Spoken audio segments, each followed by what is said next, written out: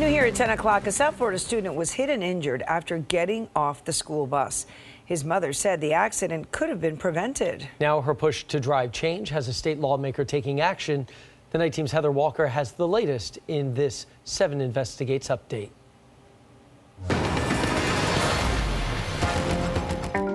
Violators caught in the act. Cameras installed on Miami-Dade school buses capture the license plates of cars that illegally pass. Stop arm. Camera activated. Technology like this is relatively new, but stop signs on school buses are not. I did not want to watch the video right away. As 7 Investigates reported in May, there was no stop sign on the private school shuttle that dropped Nicholas Suarez signs off after school in Coral Gables. From a neighbor's security camera, you can see the 15-year-old starting to cross the street. The next moment, he's hit by this van. Police say the driver crossed a double yellow line. I was really lucky. A second later on his end, or a second earlier for me, I couldn't be here in this interview right now. His mom, Dr. Regina Sines, feared the worst. I made a couple of phone calls and asked people to pray. Thankfully, Nicholas only had minor injuries, but his mom says his accident exposed a major problem.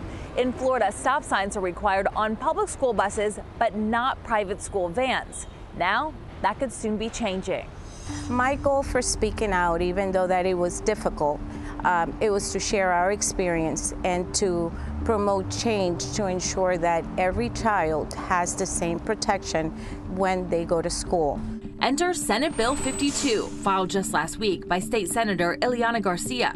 If passed, this bill would require stop signs on all school buses and vehicles, ensuring that students are transported safely regardless of whether they attend public, private, or charter schools. I got emotional because I felt that there was a chance to protect other children not to undergo an incident like my child experienced. Senator Garcia says what the family went through highlighted the urgent need for improved safety standards in private school transportation. I'm very hopeful. It's gratifying to see that someone listened. The 2025 legislative session doesn't start until March, and the filing of a bill is just the first step. But Dr. Sines believes it's a step in the right direction. If at one point down the line another child can be prevented from getting injured as they're transporting from school, would be so satisfying for me. A parent turning her family's pain into a push to help others. Heather Walker, 7 News.